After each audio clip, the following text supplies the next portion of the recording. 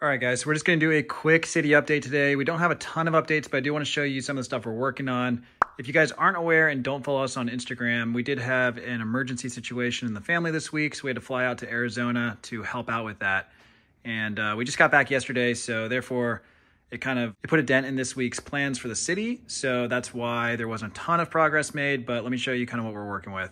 So for starters, Miss AFOL TV built the diner finally, which is awesome because it looks great in the city. The only problem is if I zoom out, you can see it's much smaller than the rest of our builds.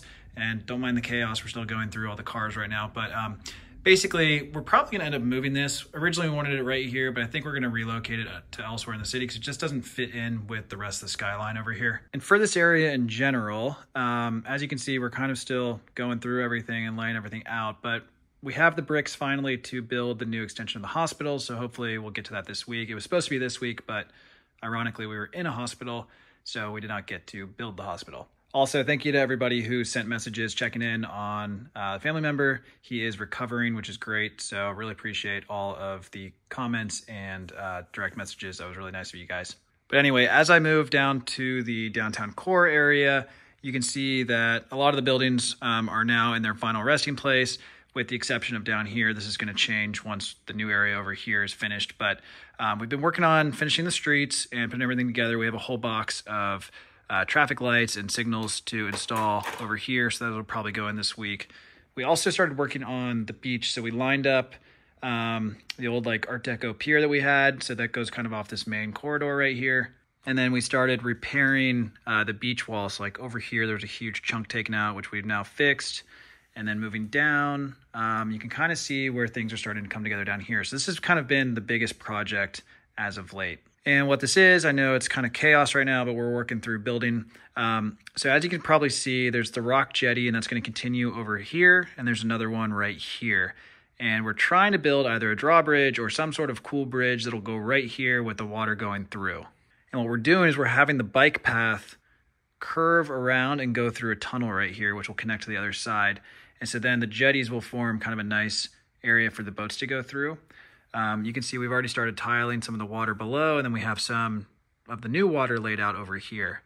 So this area is a huge work in progress, and it's definitely a clutter right now, but we're getting through it. We repaired the beach wall over here, still have some more to finish off over this way. We added the palm trees back. And then down here, if you can see, we also added this little rock jetty area with the beach wall built on top, because over here is going to be the new beach town. So we needed to kind of section that off in a way. What that's going to do is it's actually going to create a jetty right here, a jetty right here, and this whole little area right here is going to be the surfing beach. So we're going to have a bunch of surfers set up. You can kind of see the big waves coming in, but that's where all that's going to be once it's cleaned up. Outside of that, we've been working on the airport a little bit. We've been building out the new runway area, so I don't want to give away too much, but that's going to be right here. The airport's coming together as well. As you can see, just pure chaos that way, but we are organizing and getting through everything, I promise. But it's just a big work in progress. But moving back to the city, once the beach is cleaned up, the thought process is to fill in right here with more water kind of connecting to the beach hotel. We're probably going to do another jetty right here just to kind of connect everything. Down here is going to be the new fun zone. And so what we're going to do is redo all of this. This is all going to be scraped, and then we're going to do a new kind of pier area with boat docks, Ferris wheel stay, new shops, kind of tying it into this area down here. So again, down here will kind of be South Beach, Miami. I just want to point out, so that's an official modular, which I know we talked about earlier, but it's crazy to see the size comparison to some of our other buildings. Kind of gives you a sense of the scale since you can't see it in person. So outside of the city, what else have we been working on? Well, we have actually been working on some projects outside of the city, as well as new designs and new products added to our website. But for starters, let me show you what we've been working on as a physical build outside of the city. The first new thing is our new Amazon delivery van. So this is an upgraded version of our old one. And if I walk over, I can kind of show you. Our other guy's hiding back here, waiting to go back into the city. Still need to add stickers to this. This was supposed to be stickered this week, but again, we had to leave due to an emergency.